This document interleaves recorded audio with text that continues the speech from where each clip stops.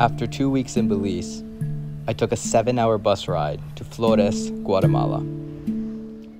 While watching sunset, a man came up to me and we struck up a conversation.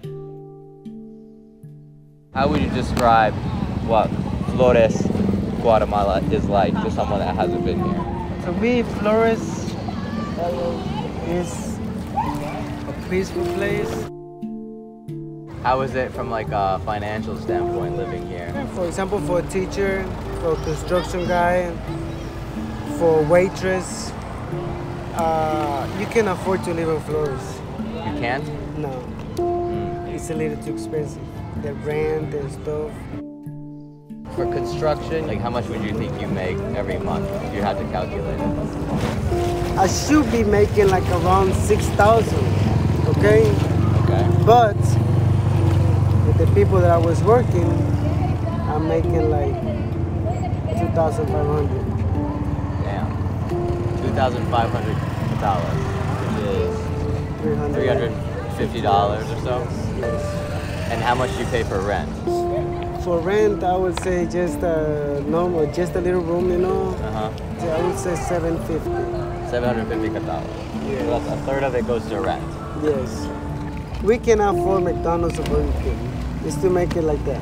You can't afford McDonald's or Burger King? We can afford it. Why? How much is a burger at Burger King?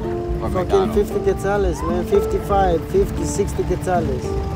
You know what I mean? If you have a girlfriend, hey, if you're not making more than 100 quetzales, you have to work at least 2 days, you know? To afford a burger. To afford a fucking Burger King, you know what I'm talking about? That's how crazy it is. So Burger King and McDonald's are like, that's yes, high class. Yes, high class. People that work there, they think that they're shit. As we parted ways, he pointed to a tall tree on top of a mountain across the lake and told me that is the best place to go see sunrise. Back at the hostel, I made a friend and we both decided to go look for this place for sunrise. Let's figure out the situation.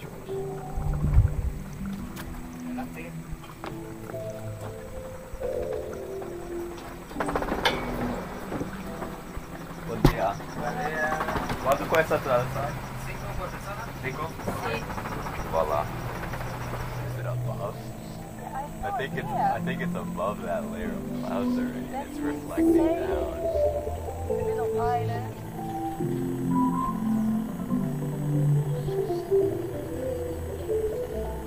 need this one. Yeah. Only just totally clear up. It's moving pretty quickly though. Where does he find me but not you?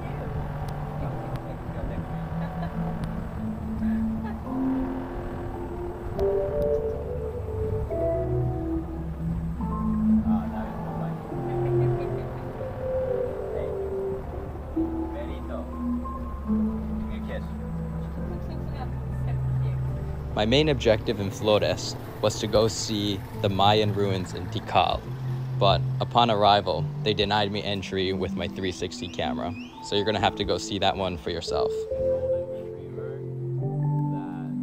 After spending a few days in Flores, I took another 8-hour bus ride to Lanking, Guatemala.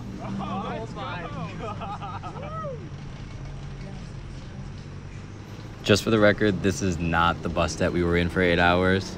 This is the bus that the hostel sent to pick us up from town. The next few days are chaos, so you'll see.